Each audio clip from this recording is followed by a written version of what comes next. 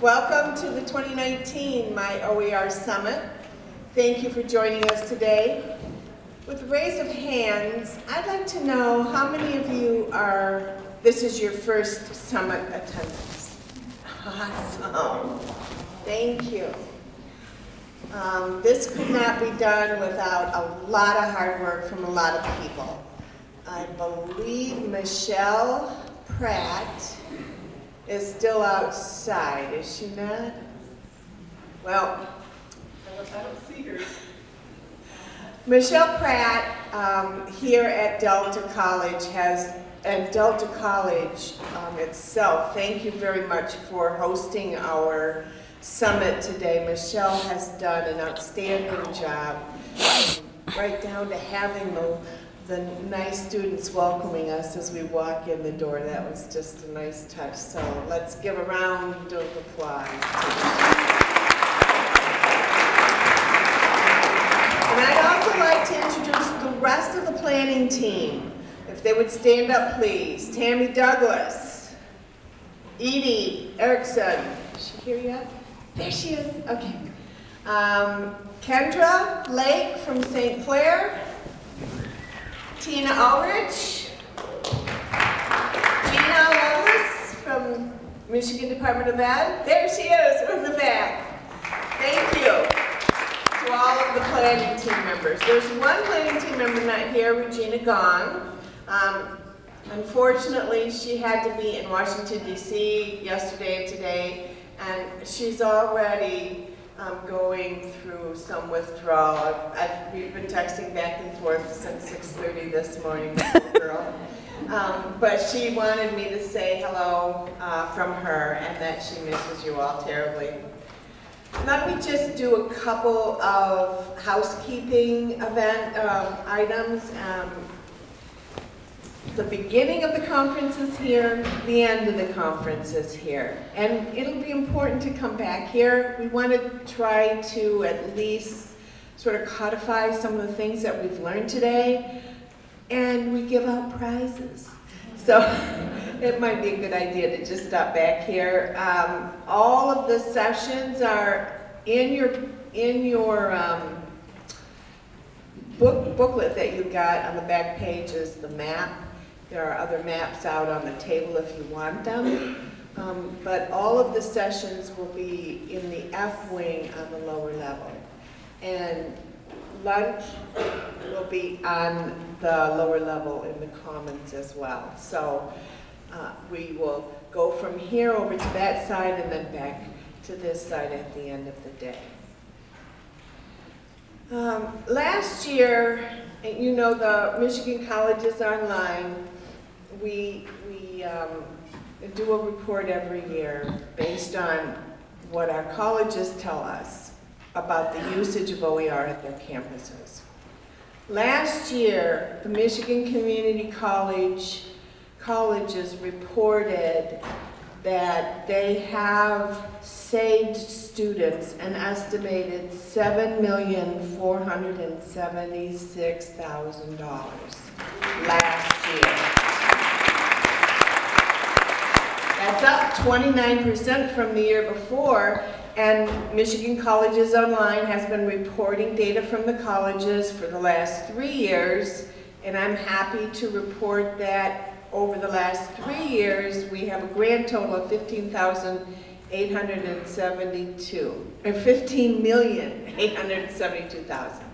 $15 million that we have saved our students by the use of OER in the classroom. So another round of applause. This year, 20 out of the 28 community colleges in the state of Michigan will be reporting some OER usage on their campus.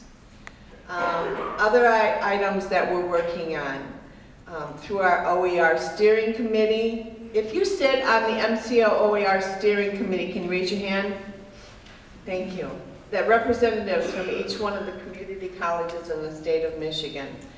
We're working on a common student survey that we can give out to our students at the different institutions to get some statewide data on what students think about the OER. We've identified a common definition for OER so that it can be used as an identifier in the online student registration. And that'll be a big thing when we get that all put together. I want to speak briefly about a statewide effort that's going on right now. We're tentatively calling it the MI OER Network. And the steering committee for that group, if you're in the audience, please stand. Christy Motz, Kelly Clark, Regina, Poonam, I don't think Poonam Kumar is here, Gina Lovelace again, and we've added 2 new folks, Scott Garrison and from MCLS and Shannon White. This group has gotten together actually through, thank you ladies, through a effort put on by the the Midwest Higher Education Compact. And actually what it's doing is allowing us in Michigan to develop an OER statewide collaborative so that we can all work together and we're not in silos anymore. We're not going to be K-12 here, community colleges, and the universities or the four-year institutions. We'll be working together. If you want to know more about that, we will be having a table at lunch that's focused just on my OER network, and our steering committee will be there. We're in the process right now of putting together some policies for this, finding some funding for this. We will have partner institutions. You may be a partner institution if you want once we get this launched. We have 4 goals that we're looking at. Professional development and training at all levels. Infrastructure, setting up a digital place to house many of the materials that we're looking at. Data gathering and assessment, and communication, outreach, and advocacy. So again, during lunch, if you're interested in that topic, please look for the table that says My OER Network. Lunch is unique, and for those of you that haven't been here before, when we have lunch, we sit at tables that will be discussing something that is of interest to us. So if you're a sociology teacher, please sit at the sociology table and meet your peers from other institutions and find out what they're doing. And librarians, we have a librarian table. We want you to network and meet other people from other institutions. So if you'd be interested in that, you're more than welcome to. I'm done speaking now. I'm going to turn this over to Dr. Martha Cromer. She's the Dean of Teaching and Learning here at Delta College.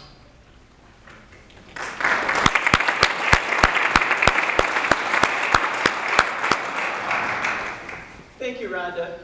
Delta College is so happy to be able to host the 2019 My OER Summit, and we are very, very pleased to be able to welcome all of you individually to our campus today. Isn't this just a gorgeous Michigan day, right? These are the days that you're glad to say you live in Michigan. In January, we may have a different story, but on days like today, we say we love Michigan. Delta College is very pleased to be able to support the OER movement and the things that are happening to support students through that. We started keeping records in about 2017, about 2 years ago. Since then, we have about quadrupled the amount of money that we've saved students, estimating that we'll be saving students approximately $84,000 this year, this fall semester at Delta College, $84,000 to our students, which is wonderful. We're just so thrilled to see that happening. This savings allows more students to be able to access college. And that's one of the topics that our speaker will also be addressing today, if I understand the subject. Jess Mitchell is with us today, and Jess is the senior manager for research and design at the Inclusive Design Research Center at the Ontario College of Art and Design in Toronto. There's a mouthful. She has done many, many things, including work at Ghana, work at Duke University, and many different government and nonprofit workshop support. She has a background in ethics, and with that can bring a very unique perspective to this important topic as we move into the 21st century in higher education. Please join me in welcoming Jess Mitchell. Thank you.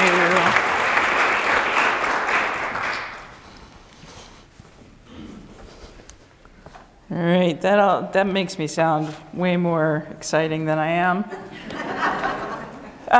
Shout out. Who tweets? Okay, tweeters. Your hashtag today is OER Summit. Michigan OER Summit. Give me just a second here. So, I got a lot of things I want to talk to you about today, and it's early in the morning, but I'm going to overwhelm you. So settle in. There we go. I like to begin a presentation with a kind of free association about a place. And for Michigan, my free association begins first with the mitten. Everybody. And then at Eastern Market. It was the first farmers market that I had been to where there were more people of color than there were white folks with very expensive strollers and to-go artisanal coffee cups in their hands.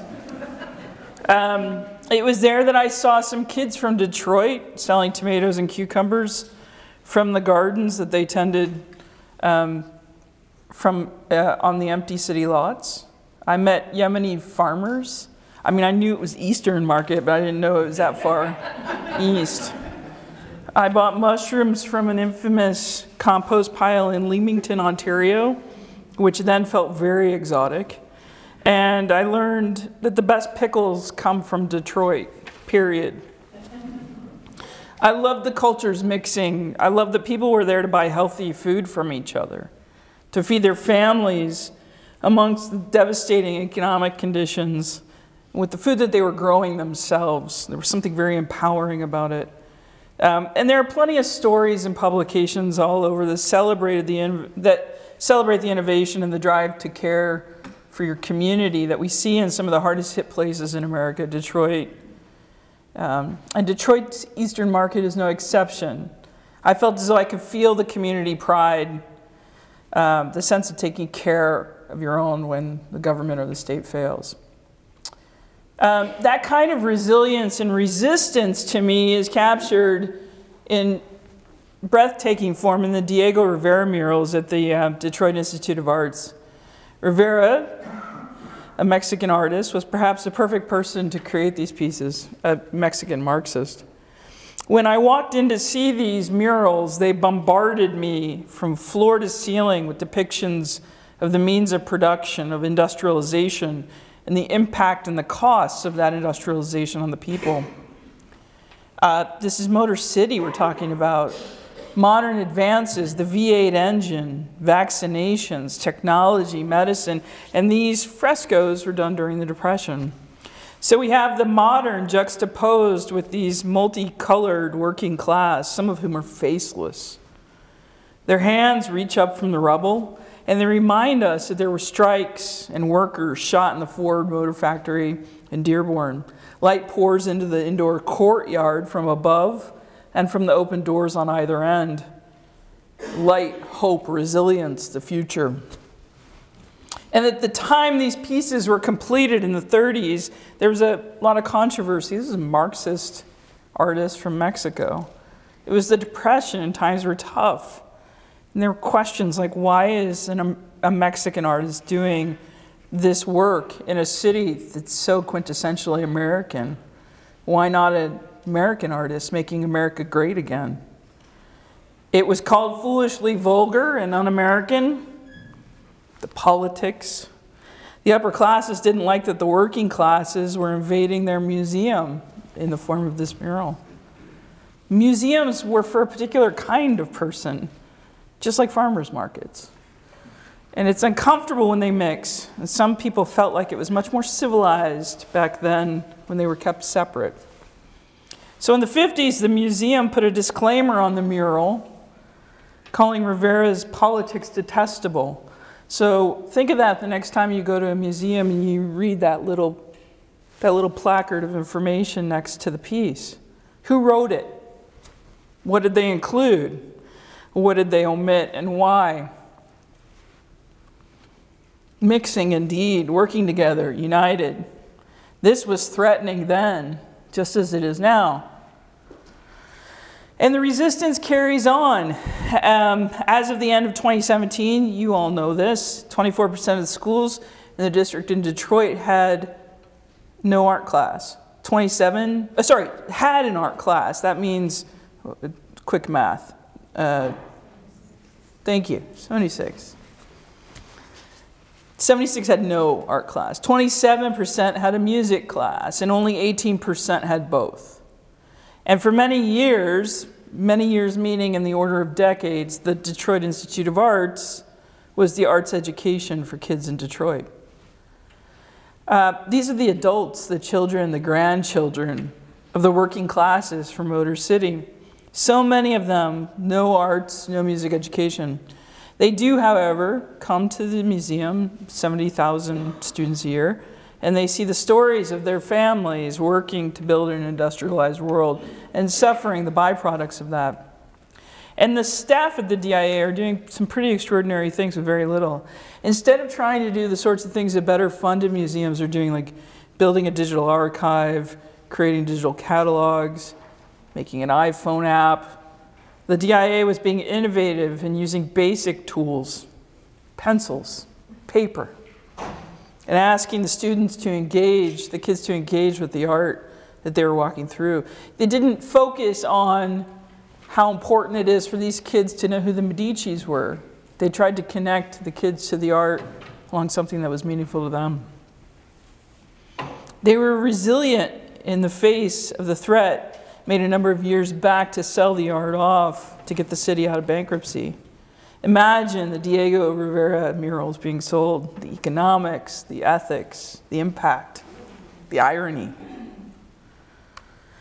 And what about the economics, the ethics, and the impact of water? Who gets clean water and why? We have this issue in Ontario as well.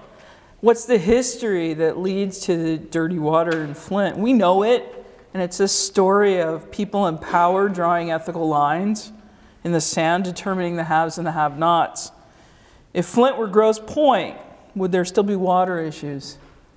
Who decides? Everybody got really quiet all of a sudden. You see, as Martin Luther King tells us, a lack of physical violence does not equal peace. A lack of verbal disagreement does not equal peace. Order does not equal peace. Following the rule of law does not always equal peace. Sometimes laws are used to hold people down.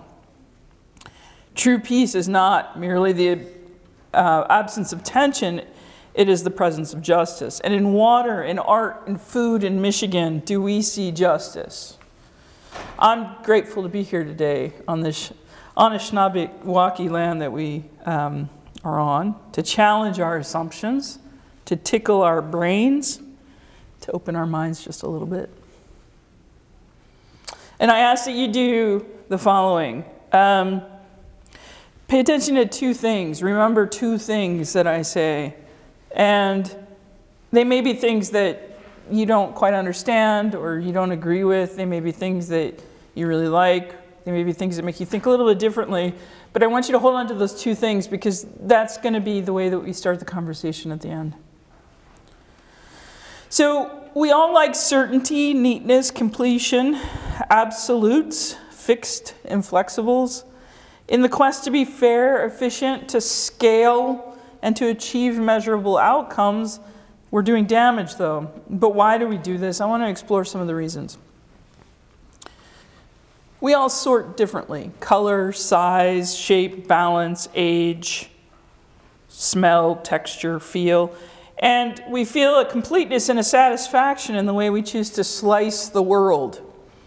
And we feel delight and we buy more of the things when the way that they're presented to us delights us or tickles our minds. I call them delicious mind delights. And sometimes we feel compelled to fix a thing. Like, how many of you are disturbed right now by the one puzzle piece? Yeah, you just want to move it. So we all do this. We know that that's where the puzzle piece should be. Or we yell at our spouse who doesn't put the knife where the knife should be. There's a proper place for the knife. We're all guilty of this. So you've got eggs sorted by hue, colors in a cup. You've got people who travel with Tom bin bags. I am not one of them, but I understand that they like to take pictures of all of the things that fit into their bags and post them onto Instagram. It's a little bit like posting your lunch on Instagram. We've got this puzzle piece that's irking some of us. And how many of you have a utensil drawer that looks like this? I have to shake mine to get it open. And that might tell you everything you need to know about me, but I'm not. Then we've got somebody who's organized their spices very neatly. Incidentally, when my sister was a kid, she decided to organize my mother's spice cabinet by color. My mom couldn't find any of the spices. And then we've got this beautiful bird who shows us natural symmetry that appeals to us on this visual perspective. And we come by this tendency, I think, biologically as well as culturally. We've inherited the grid from early metaphysics. We like to sort and order things. These are our cities: Chicago, Boston, Anchorage, Detroit, Miami, New York, Portland, San Francisco, Salt Lake City, St. Louis, Washington. They're all built on an ever so slight variation on a grid theme. If you follow the grid back, you see its focus on a point, historically, characterized in the late medieval Christian world. The point where it all begins, creation. And then we have the Renaissance and the Cartesian grid, the move from the sacred to the secular. The grid embodies more of a field where points and axes are marked by quantitative values, the scatter plot. This grid, the field of points, we used in global exploration and discovery. It makes neat little boxes, and those boxes demarcate specific spaces and locations. Take a look at the states in the upper Midwest. They were parceled out in squares. The map tells that history. The highways, they're either east-west or north-south, but rarely diagonal. Just try driving from Saginaw to Kalamazoo. And then with Descartes, the grid made an important leap from not only the physical, the neat little boxes, but also to the problem solving and the decision making in later 20th century design. The grid came to represent not only the structural laws and principles behind the physical appearances, but the process of rational thinking and decision making itself. This can be seen and manifest in the great French geometric gardens, literally the application of the Cartesian grid to the exterior landscape. And intellectually, it can be seen as manifest in our fondness and arguable over-reliance on data that is all around us today. Stop for a moment and consider all the grids in your life, all the grids around you that structure your life. What impact do they have on you? On your actions, on your decisions, on the haves and the have-nots? What if instead it was something in the middle, something between? What if the edges were looser, the rules more flexible, the sorting less exact and more messy? And this applies not only to the sorting we do with what we collect, but it permeates earlier in our process in what we decide is worth measuring at all. What do we measure? Well, the measurable, of course. We measure those things that are easily measured, and then we use the answers, the results of that measurement, to make our disembodied, data-driven decisions. You're thinking, oh crap, I do that. We all do. We're measuring admissions. We're measuring retention. We're measuring graduation. We're measuring the cost for the year. We're measuring regurgitation of information. And we feel comfy because we feel like we know. If we make our scope that small, then we're going to get true measures. If it's hard to measure, we often ignore it. Because without measures, without data, we can't make claims about it. We can't have that sense of certainty, can we? We're okay with this false confidence that this measurement gives us and this blurry feeling of completion. We treat data as if it's a pure form of certainty. It's science, it's true, it's exact, it's untainted. We give numbers a kind of primacy, treat them like a pure objective truth. Numbers themselves aren't truth, especially when the numbers concern people and their uniquenesses. We all know it's not true. Microbes, acid rain, pollution are all in that mountain stream. And our data is littered too with bias, inaccuracies, willful ignorance, with poor analysis.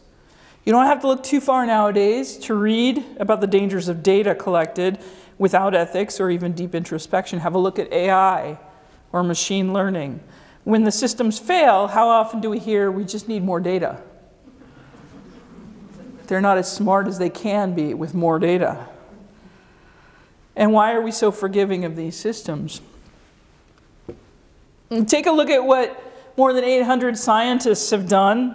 They've called for an end to statistical significance. They show that 51% of the time it's interpreted incorrectly. That's a compelling number.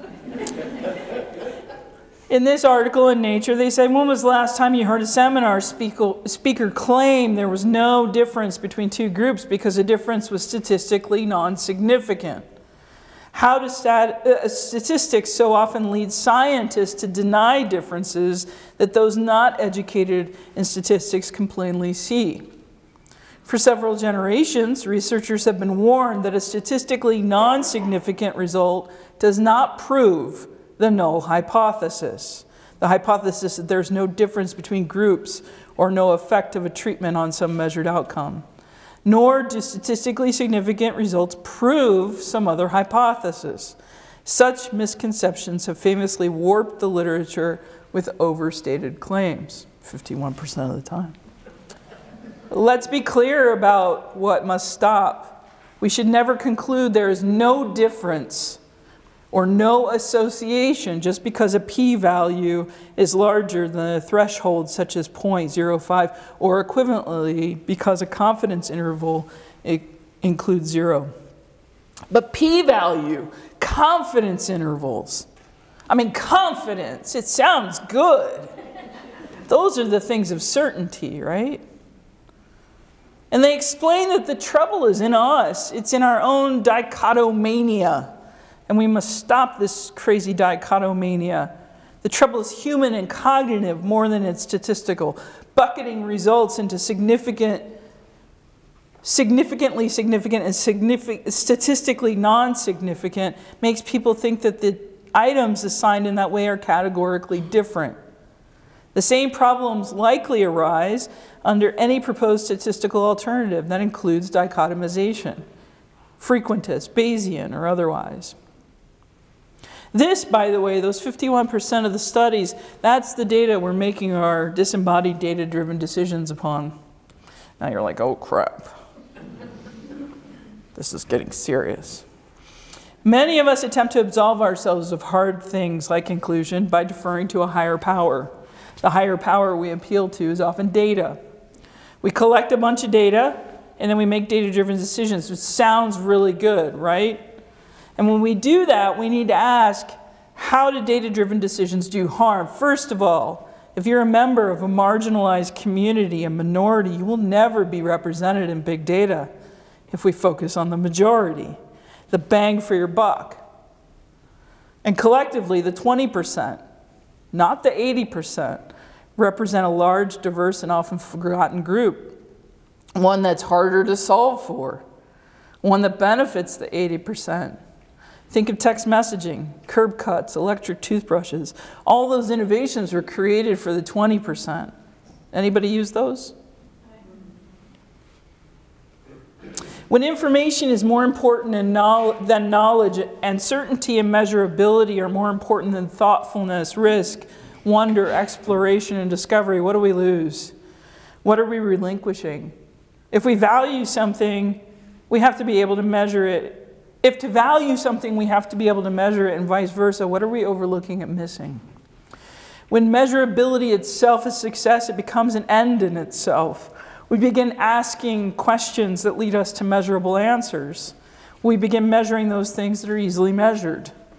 And those are not neutral acts. We act on our measurements. This dirty data becomes the tea leaves for decision making, the map for change, the path toward enlightenment. And we feel a sense of comfort having followed the directions given to us from the disembodied data. And we do real harm to real people, to the environment, to ourselves, and more. The impact of this is deeply embedded in our lives. Just like the grid, we accept it without much critique, but often we sense it isn't quite right. We know there's more. I mean, look at our methods, too. We know now, I hope, that we need both and we're no longer at a place where we can either hide behind data or just tell stories. The quantitative, the qualitative, and the anecdotal.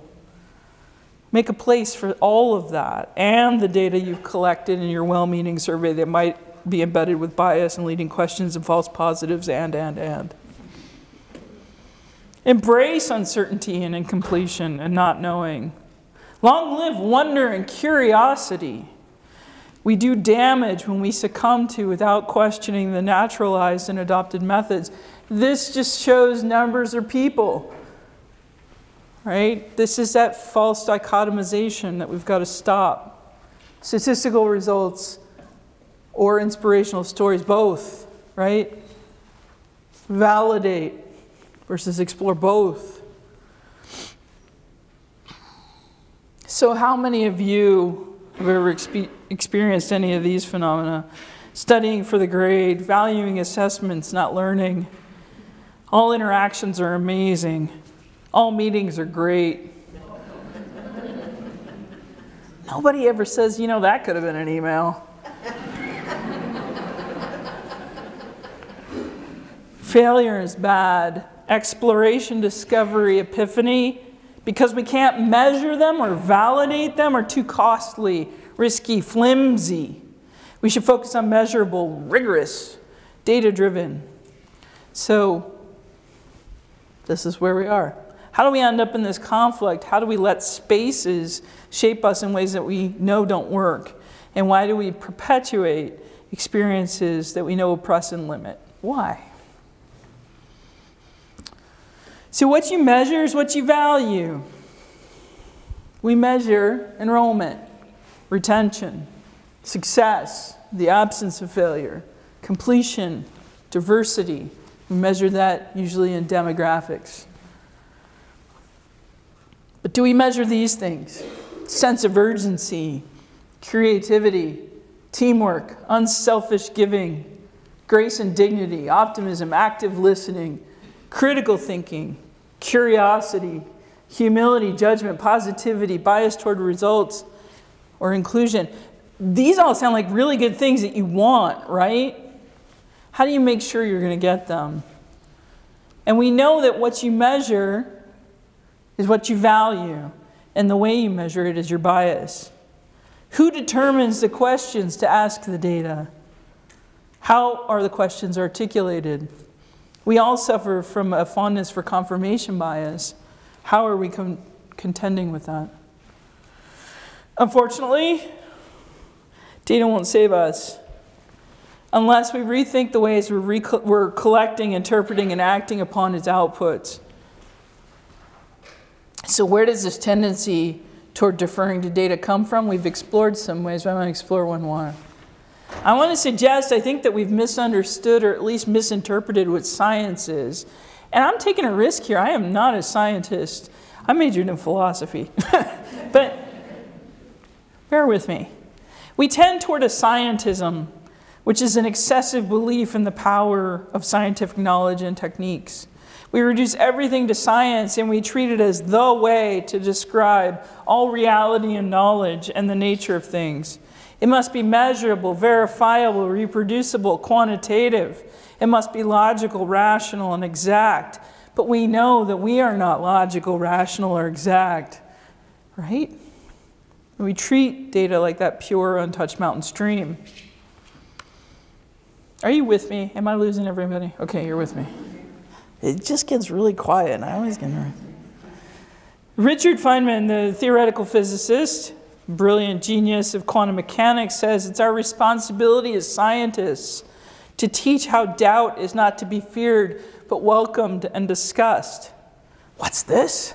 A hardcore scientist saying that uncertainty or doubt are useful? And then we have this article from Rhett Elaine from Southeastern Louisiana University. You wrote this in Wired. It's pithy but enormously powerful. It's called Science Isn't About the Truth, It's About Building Models. And there's a reference to Joe versus the volcano in this article, which I love. It brought me and Rhett together a little bit. He explains these are just models. They aren't the truth. In fact, the only way to know if a model is absolutely true would be to test every possible case that applies to the model. This means testing every situation in the whole universe. Oh, and for all time, beginning with the Big Bang until the end. You can't do that. Don't worry, we have good models. We don't quite understand exactly gravitational interaction, but our models are good enough to get the airplane up and to get the airplane down. We have models for flying spacecraft around our solar system. We have models that are not correct or absolutely true, and yet we can still function. We can do things. We can make decisions, and we can move forward. And if we fail, we can adapt and try again. And we discover new things because we're open to them, open and somewhere in the middle. Scientists feel okay with this. If scientists can't get to the truth, what do they start with? And if they're just models, what are they telling us? This is the stuff that science likes. Discovery and innovation comes from failure. How many of you have learned more from your failures than from your successes? Everybody. Questioning, curiosity, speculating, and then trying to disprove your hypothesis. Are we measuring these? No.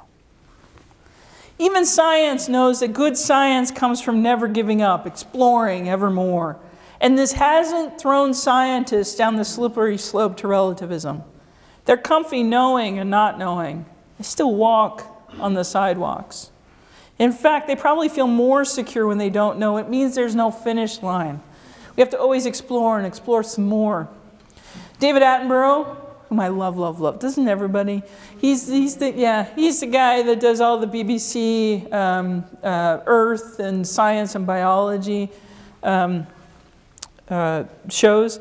He said roughly, to great scientists, truth is understood to be truth right now until another truth is discovered. This smells to me like humility and exploration and a lack of completeness that allows us to wonder. And he's not thrown into relativism. So let go, be open, settle somewhere in the middle. And here we have Leslie Chan from the University of Toronto saying, when we think about open science, we have to be careful about whether we're thinking about a monolithic concept. There should be many open sciences. Excluding other ways of knowing is to our detriment. This, a colleague of his calls, is epistemicide, which is a cool word. We have some work to do. When we take this monolithic approach in the sciences, we lose opportunities. There's an astrophysicist who started listening to space a number of years ago, listening to the data. She said, you know, we privilege the visuals so much. What can we learn if we just listen to space? Just yesterday, they released some audio clips from Mars. Did anybody listen to those? So cool. All right. And then we have, back to that Diego Rivera mural, vaccinations. The message of measles, this article in The New Yorker. As public health officials confront the largest outbreak in the US in decades, they've been fighting as much against dangerous ideas as they have against the disease. One need not relitigate the case for vaccines here. There have been more than a dozen large-scale peer-reviewed studies, the most recent one done in Denmark involving more than 650,000 children that have no connection between the MMR vaccine and autism. Are there side effects to vaccines? Yes, sometimes. Anyone who's worked in public health knows that eradicating diseases is not just science. That where science intersects with people, you have to build trust. Scientific knowledge isn't enough. Jimmy Carter's Carter Center nearly eradicated guinea worm a number of years ago, and then some rumors started in Nigeria that the vaccine was sterilizing people. Guinea worm did not get eradicated then. Nigerians travel a lot, so it got spread more. You have to build trust, right? We're not always logical, rational beings. In Tanzania, in Nigeria, in India, in Berkeley, California, where well-educated, informed, privileged, we might say, individuals are not vaccinating their children. Whooping cough, measles, we see all of these diseases coming back. We're not doing real science. Real science wonders and explores and wants to be proven wrong. And real science is comfortable knowing and not knowing, and not slipping down the slope to relativism, finding a middle. So I want to talk about fairness for a minute and what it is. I think I want to say we're applying the same rules to everyone in the spirit of fairness. Everyone is assessed the same, no exceptions. The assignment is due on this exact date. And again, I think we do this because we aren't sure how to do it another way. We want to be fair. So we apply the same rules to everyone, but we fail often to ask whose rules are they? Who's making the rules? Are the rules revisited as culture, humans, the economy, health, the environment change? Do the rules flex for special or edge cases that they don't fit? What about current events? And this is a push me, pull you. It's a mythical beast. It's coming and going. It's neither here nor there. I like it. It's impossible. So we codify the transactions and structure. This is the syllabus. This is what you'll be measured on. Strict adherence with little to no spark will get you a B. Full-born deviation will get you a D because an F is just really brutal.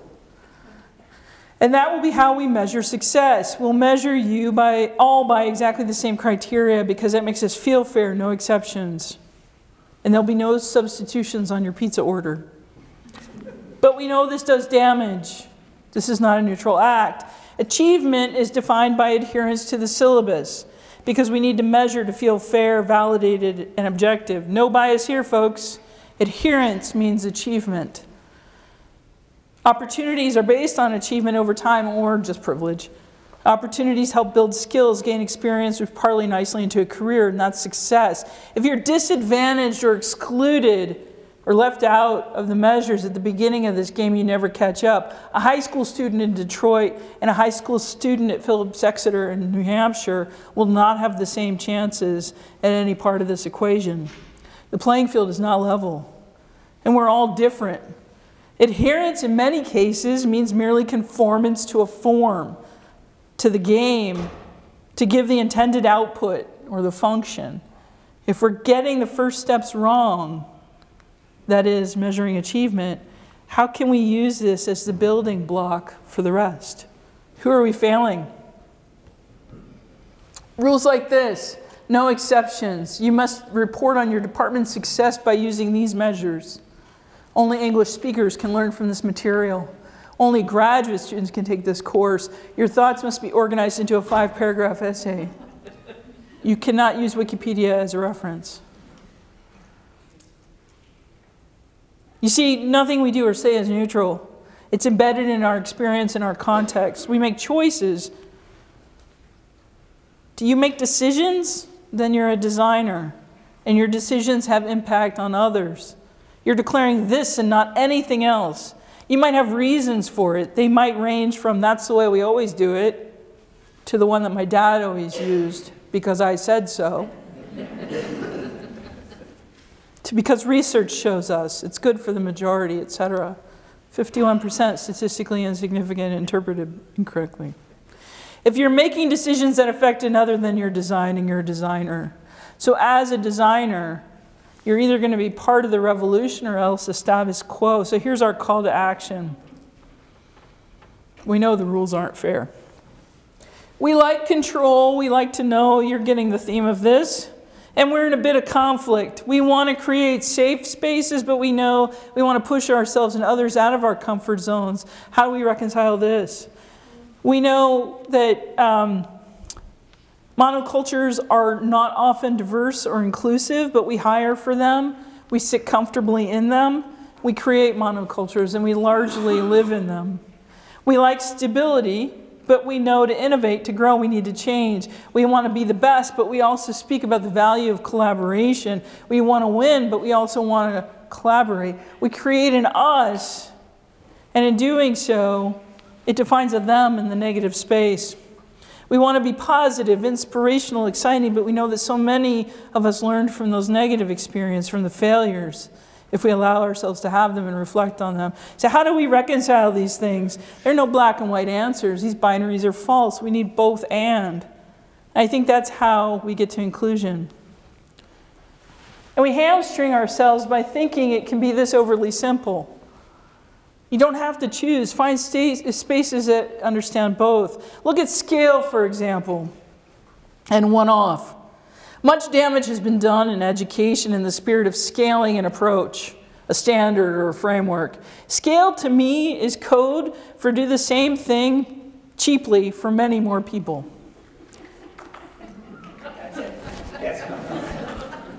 It's an economic decision. It's also an ethical decision. It's an ethical decision to say that one-offs aren't worth it. Ask again, for whom and why? What history got us there? We think we know what's good and what's bad, and then something comes and confronts us with both. So we're stuck in these misconceptions that if we explore something from all possible angles, we can know it, predict it, and control it. We can fix it. We can design it. We do this for our students. We also do this for our spouses, our children, our dogs, right? We all do it. And we also like to predict and speculate. The assumptions we make is that roadmaps can be predicted and controlled. Oops, a natural disaster came along I didn't account for. We can know and predict, we can know the problem and create a solution. It can be solved in a standard, linear manner. We can control and predict requirements as an endpoint, and we know what success is. Everything's linear. You start with requirements gathering. How can you go wrong? Well, requirements are evolving, right? Complex projects can't be predicted. They're emergent, complex. Those systems can't be known, they evolve. Success continues to evolve and change. We know that control doesn't work or really exist, but don't despair, folks. Remember, this doesn't put us on a slippery slope to relativism or to nihilism. We need to dig in more. So I suggest that to do this inclusion stuff, we need to do three things. Questioning, reflecting, and disrupting. Question why things are the way they are. What's the history? Where did it come from? Like we did earlier with data. Reflecting on the fairness of that, the justice and the ethics, which we spent a tiny bit of time on with the data methods. And disrupting to make changes in the ruts and the ways of we're doing things. Imagine how we might disrupt the way we make decisions in physical and digital spaces. I think curiosity is one of the core ingredients of this inclusion soup. You often hear people say you've got to have empathy when you work in inclusion. Finding empathy is sometimes too big an ask. I think you start with curiosity. As a fondness, I like things in threes. So a lot of my stuff is threes. If there's a fourth that's meaningful to you, I'd love to hear about it because I'm sure there is a fourth. I want to lead us through some practice of questioning, reflecting, and disrupting. And I want us to remember that the form impacts the function in all these areas. And there's another three. I want to talk about it in the architectural, the experiential, and the interactional. So we're going to start with the architectural. How can we question this? Can we say, is this a desirable learning environment for whom and why? And then reflect and ask, who decided? What's the history of this? How did we get here? Your students sitting at a table with clearly a teacher in front of the room. And then we can disrupt and suggest that this too is a learning environment. The kids in my high school who skipped class and built a half pipe and were working with city police on decriminalizing skateboarding, they were doing a lot of cool stuff. Those are some really wicked skills to have. How can we question this? Can we say, is this a desirable study environment, this sort of storied and beautiful library? For whom and why? And then reflect and ask, who decided? What's the history of this? How did we get here? And then disrupt and suggest that this too can be a study environment. Swimming on a bench. And how can we question this and say, is this a desirable sharing and learning environment? For whom and why? And then reflect and ask, who decided? What's the history of this? How did we get here? And then disrupt and suggest this too can be a sharing and learning environment. This is an Indigenous sharing and storytelling circle at the Thunder Bay Public Library in Ontario. And think about how the form affects the outcomes here. So what spaces have shaped you? Think about that for a minute. Then dive into the experiential. You're all staring up here because this has taken primacy. If we use a board, it takes primacy. I did a co-design event where we were trying to do the information architecture for a very complicated website, and a woman got frustrated doing it. We were all doing it individually, and we were going to put it together afterwards. She was using a notebook. She said, I don't have enough space. Can I use the board? And I said, sure. She went up to the board, and as soon as she did that, everybody dropped their pencils and turned. It was automatic. This is the priority. So she did all of her writing in white, and you can see it's intersectional. It's messy, it's collaborative, it's creative. And we started to fold other people's ideas into that as well in different colored chalk. And then the next day, the committee needed to present this to the stakeholders, to present our ideas to them. And what did we do?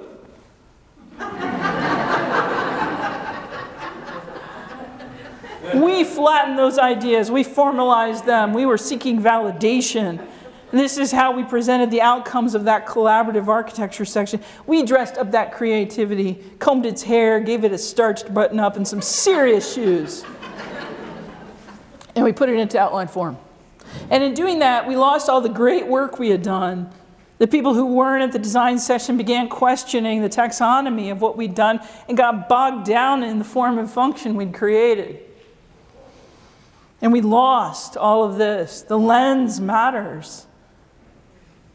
Our context was all of us sitting together in the room on the board, and then on the phone, how do you communicate that? Edward Tufte calls this the problem of the flatlands, and it motivated him to create his own publishing house so he could publish his books. He wanted to have marginalia. He wanted to have 3D pop-ups in his books. He wanted spans across 2 pages. He wanted to break out of the grid.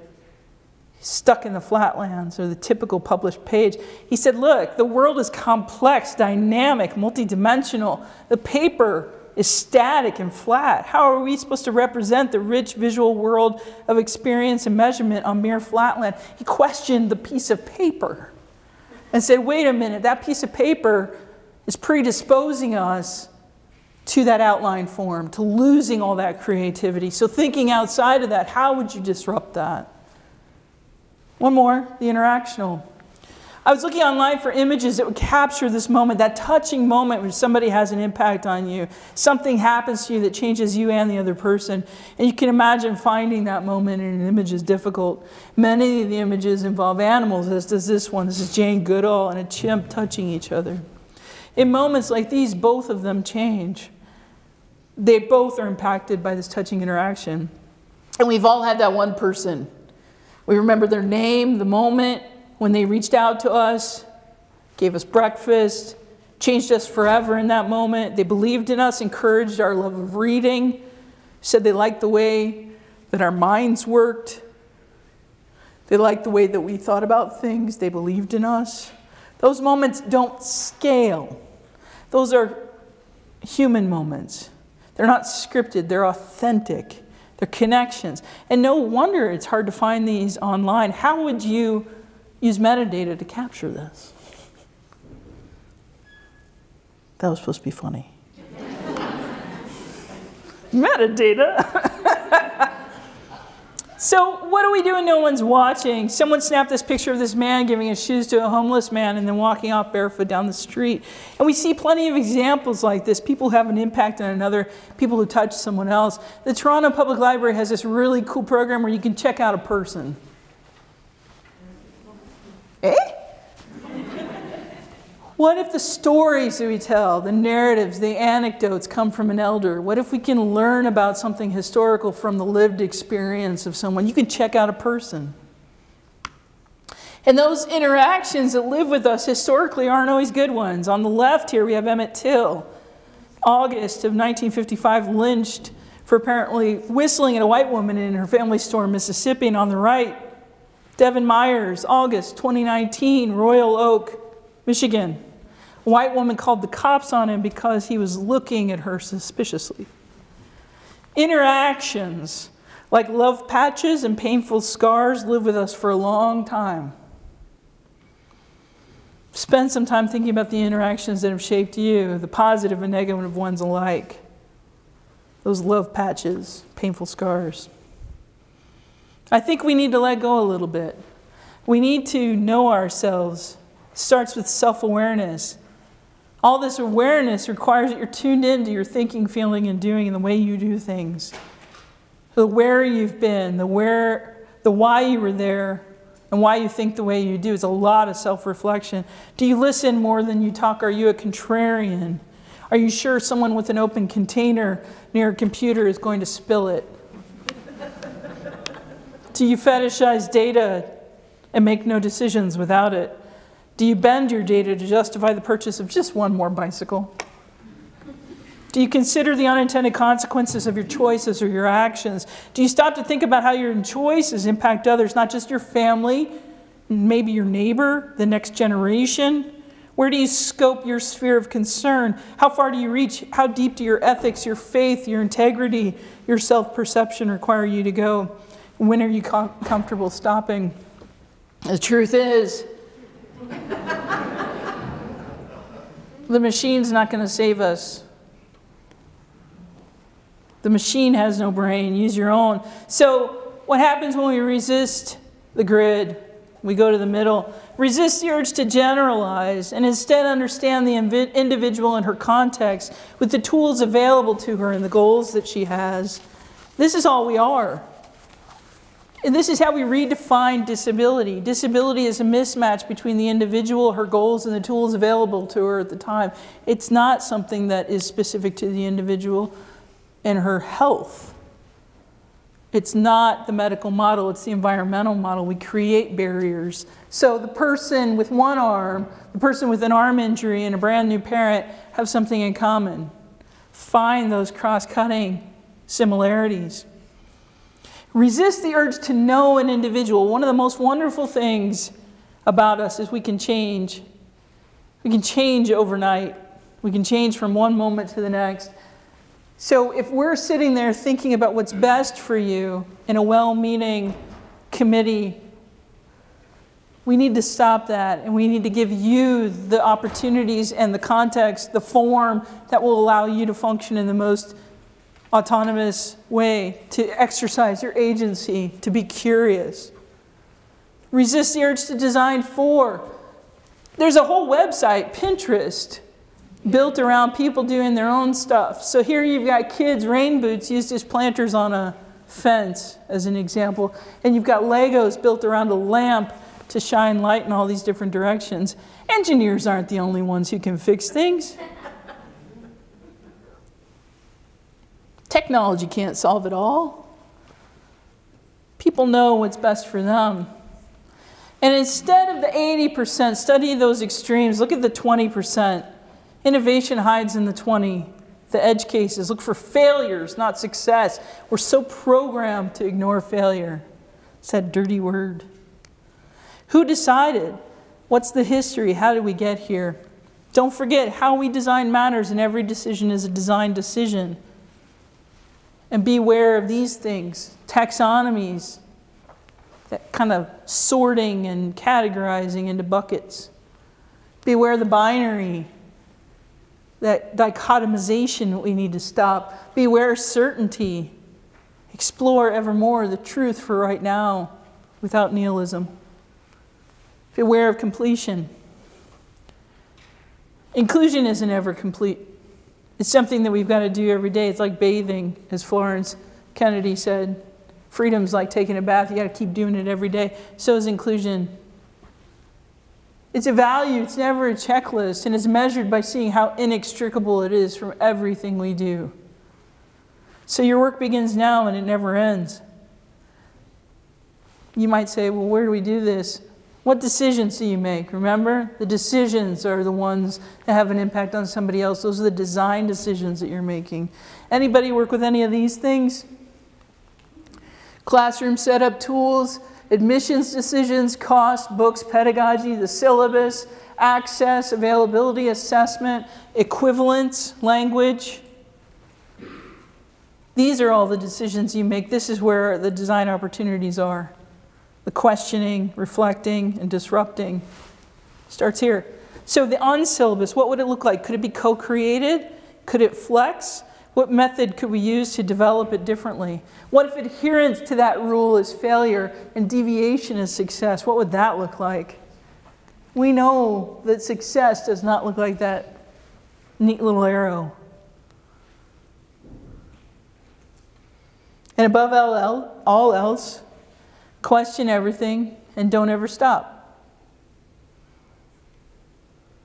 I hope some of this made sense. Thank you.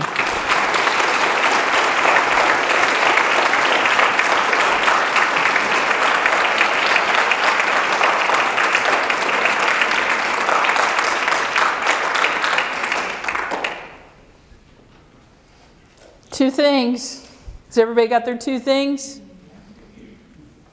Who wants to share? I'm actually really curious about the syllabus part. Yeah? Because you came back that a lot. And where I come from, there's a syllabus template, which I hate. So, like, I guess I'm looking for ideas. But what can I do better? Or what can I do differently? How can I So, tap into your self-awareness. For me, whenever somebody gives me a template, I feel like a contrary 10-year-old. I don't want to do it. Just because it's a template. I mean, I come by it honestly. I don't do it just to be a pain in the neck. But I know that it doesn't fit what I might want to do. And so I might say, what's the cost of me not using this template? Are they going to kick me out? What's the worst case scenario? And then think about the syllabus. We want students to be creative, right? We know that creativity and critical minds are really important. But the syllabus is almost like a legal contract. We try to cover our asses so far into either direction that nobody could ever come up and claim that they don't know why they got a 17% instead of a 19%. What does it matter? Seriously, what does it matter? So I know that that's glib and that's easy for me to say.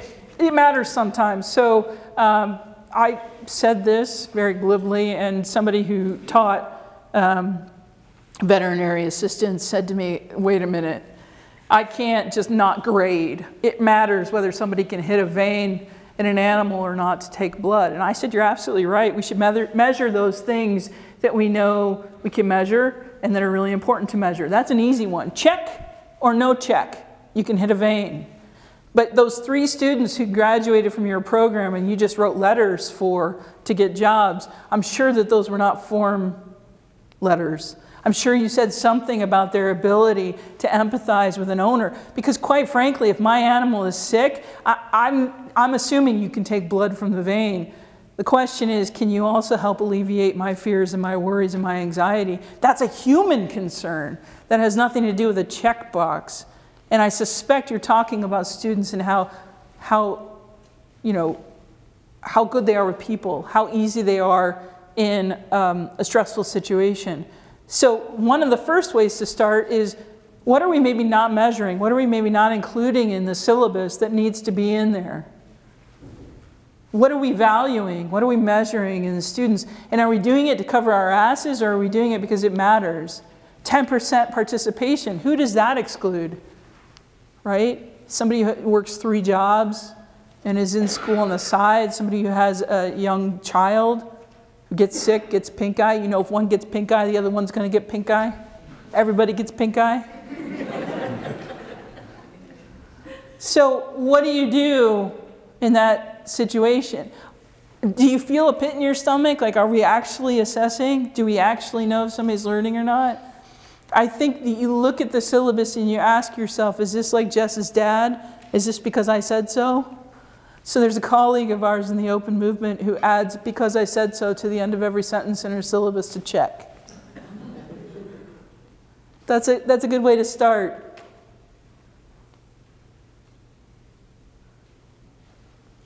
Now, what else?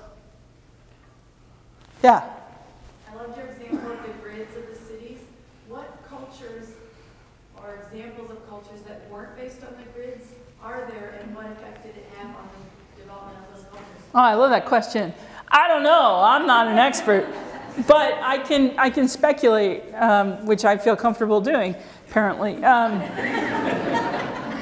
In indigenous cultures, the circle is paramount. The circle is sacred. The circle is really important. So I'm really excited when I see something that's not a grid and is a circle. And I've visited Winnipeg a number of times. My wife makes fun of me because I have this sort of fondness for Winnipeg, and apparently no one else does. So Winnipeg, it's kind of amazing if you follow this. I follow rabbits down holes and I get stuck. But I was in Winnipeg and I wanted to know more about Winnipeg. Winnipeg used to be the big center east to west until the Panama Canal was created. Wow, I didn't know that. That was so cool to learn that. So before the Panama Canal, it was the meeting place. People from the upper Midwest, people from the east, people from the west would all come there. And there were circles. That was the trading place. The concept was the circle. So in the last number of years, some really smart, I think, planners for the city have had the Pan Am Games there, which has brought funds into the city. And they've revitalized the downtown area near the river, and they've built it in circles. The Canadian Museum for Human Rights is there on the banks of the river, and it's a circle. And these meeting places, this notion of the circle, has an impact on you. You know when you walk into a sacred place and you're like, oh, this feels heavy. This feels special. This feels different. I don't know. I'm sure there are studies out there that talk about the impact that it has on people when it's not grid. It makes it harder to get out of the city when there's a hurricane. You look at New Orleans, it defies the grid, right? It's the crescent city. It rejects the grid with its very being. But in many ways, the Army Corps of Engineers created that. Some people in power made some decisions about how the city would be arranged. Traveling in Midland, anybody who's around here would, I mean, it used to be a spoken wheel city when it was first made, and then they slapped a grid on top of it. So if you're trying to drive in Midland, forget it. The cool thing about grids is this. We as people know they don't work well enough. We don't always say, you go to this street and you take a right, and then you take a left and you make a box. We say, go to the Toyota and take a right. Go to the CVS. If you see the CVS, you're going in the right direction. We already do this kind of thing of mixing and matching. Take a look at traffic circles. They're very efficient. A lot of people don't know how to use them, but so maybe with circles comes some habit forming, some re-education, some unlearning. But look, I mean, this is from the pre-Socratics that we've assumed the grid, the Cartesian model. So I think that there are lots of ways to take a look out there, even intellectually, outside of the grid. We always talk about outside the box, right? Think outside the box. So I think that your question is an awesome one, and there's probably an answer in every single discipline. Yeah, other of your things that stuck. Yeah. So I was thinking about the disembodied data. I love calling it disembodied data. I was speaking with some faculty here yesterday about being more inclusive with regard to how they design their assessments. Sure. And that just came from universal design. Yeah. And making sure that they could write a paper or they could do some sort of a visual presentation. Right. That to me kind of allows for including Right. more of the individual. That's like when you look at that syllabus and it says, write a 10-page essay because I said so. Is that, Right.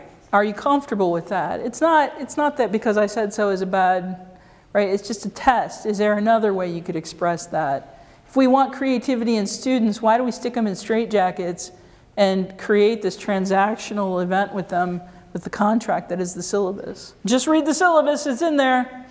Tells you everything you need to know because we don't want the conflict, right? We don't want the student coming up and saying, yeah, but I did everything I was supposed to do. Now I'm supposed to get an A. Give me my A. We've screwed education up pretty badly when it's become this transaction and it's just transactional. It's not about learning anymore. It's about giving something and receiving something. Yeah. I would like to invite you to come to my own department. Is it nearby? Because you have this one-size-fits-one idea, and then you talked about the man who doesn't like the flat page because it doesn't go in the margins and it doesn't pop up and everything like that. And in my particular department, there are colleagues who very often say, well, because that's the way we do it. And it has to do with stepping away from the published textbook into the use of materials that are more vibrant and more, and so I would like, if you have the time, to come to my department and sit next to me. So I've ruined some of you. I've ruined your vision. You can't unsee some of the things that you just saw. So whether I'm sitting beside you or not, there's going to be a little me here that says, oh, that's bullshit.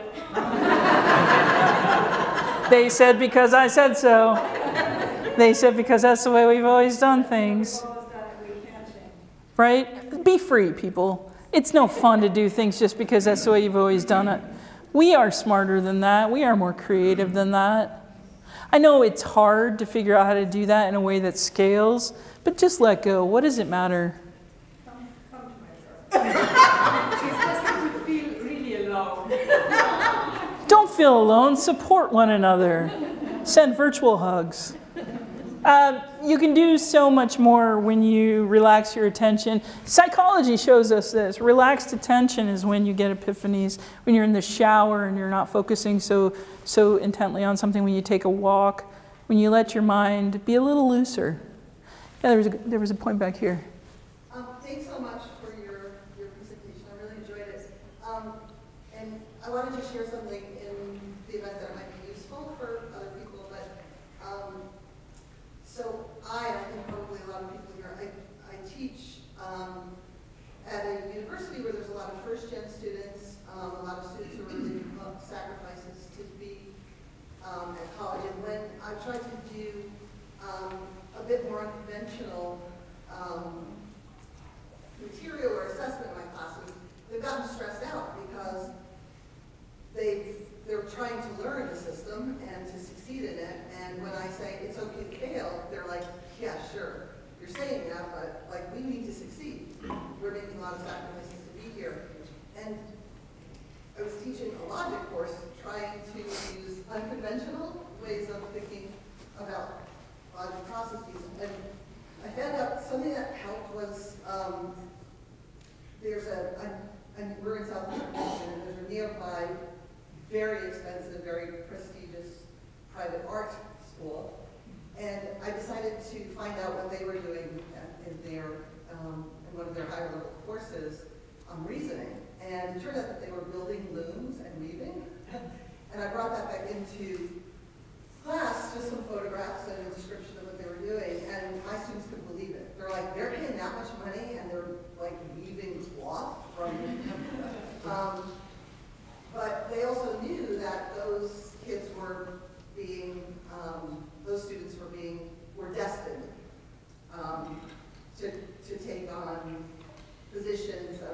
financially lucrative and powerful. So assessing why they could do that in their class, but we had to do only proofs, generated an interesting discussion, and that was one way to relax them a little bit. Yeah.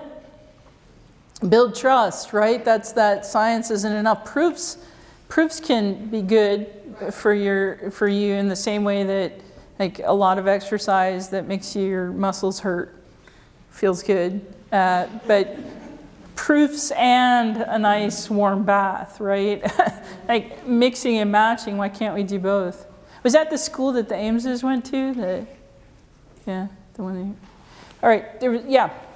If we are to move from teacher-centered learning to student-centered learning, what 2 slides would you use to start the conversation? Okay, so that question and back to this question, I'm making light of what's going to be a tough turn. Students have been taught from the beginning of their education that this is transactional. They're going to react to that. They're going to push back. They're going to want their A. They're going to want their number. They're going to want their assessment. They're going to want to know that they're better than the person sitting next to them. So part of it is building that trust and helping students understand that this isn't an end in and of itself, that there's some sort of purpose to this, that this is growing their mind in the way that they think, or this is giving them skills to apply to something that's completely different. And some of that, I think, requires understanding students. Each student is different. So creating the space, again, the form that allows those students to be very different and to be uniquely themselves and make some decisions about how they do this. So for example, OERs do a good job of this. Because they're often built in a modular way, students can decide how to follow the rabbit down the hole instead of chapter 1, chapter 2, chapter 3, chapter 4. They may learn better in a different order.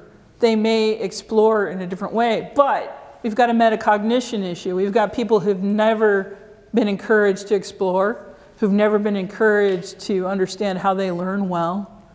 So yeah, there's tension there. I think you've got to meet people where they are, gesundheit, and help level them up. I don't think it's turning, all these turning the ship, boiling the ocean, all of these things. I think that you've got to make nudges. You've got to help people see the relaxed attention and what can come with that. And I think you get at that through experiences, right? That was that achievement experiences. People need to have experiences, whether they've proven achievement in your assessments or not. Give them experiences. My high school took kids who were high achievers to the art gallery a number of hours away. My oldest sister was an achiever.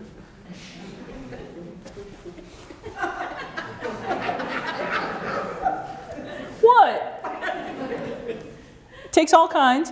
Then my middle sister was the one who organized the spice cabinet by color. She was the one who would have benefited from the trip to the art gallery. She didn't go. She went to the Sorbonne for graduate school in Paris, did a master's degree in French and in English and art. It's just, we make assumptions and we reward sometimes the wrong things. Those kids are going to the DIA, right, for their arts education.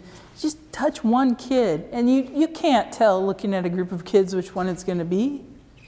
Just give them experiences. That's what we do with our kids and our dogs. We socialize them. We give them exposure to balloons and to clowns and to all of these things that could be scary. I think we just give them opportunities to explore. The internet was supposed to do that.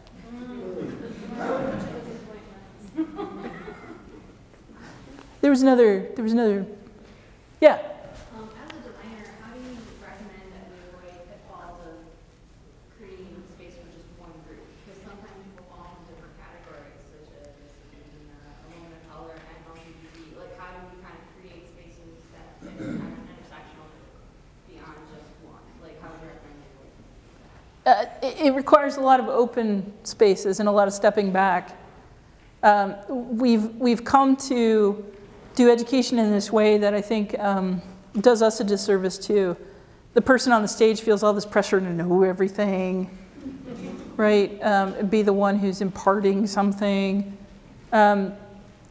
Helping people build trust with each other and doing some storytelling in that and being vulnerable in that. There are some skills. There's inclusive facilitation that I teach as well, so people can understand how to build that kind of environment where people can feel uneasy. Like I suspect a number of you feel a little uneasy with what I said about data and a little worried about what you're going to do when you go back and you hear that little disembodied data Jess on your shoulder.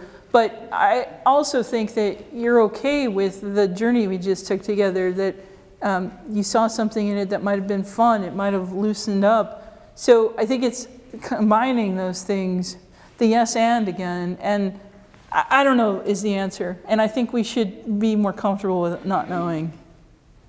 And trying something, seeing how it works, try it again.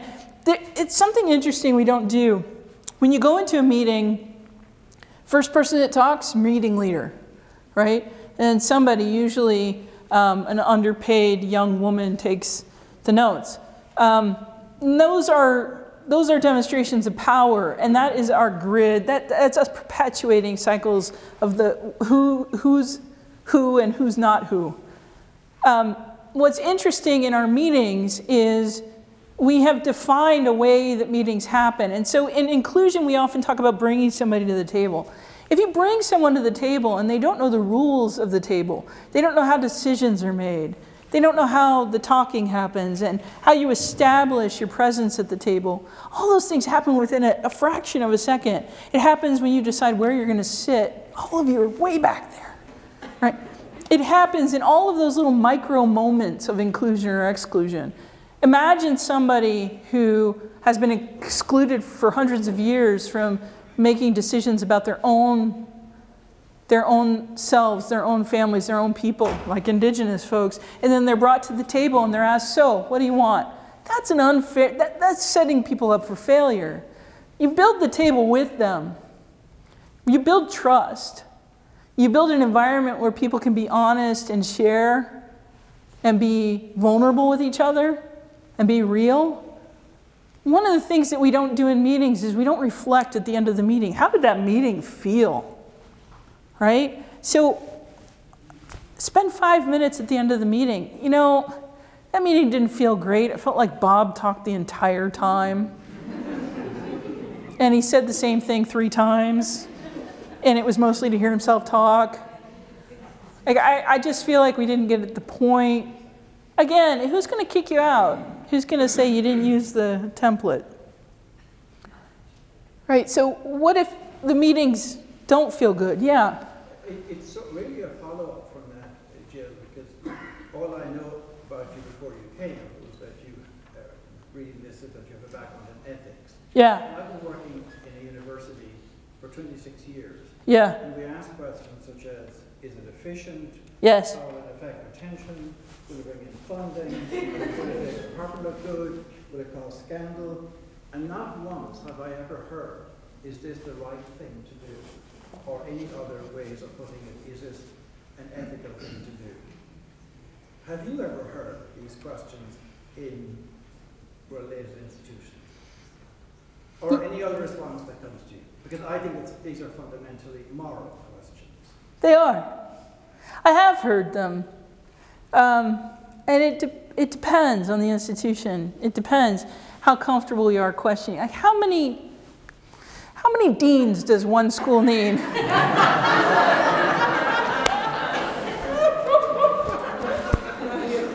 Thank you for inviting me.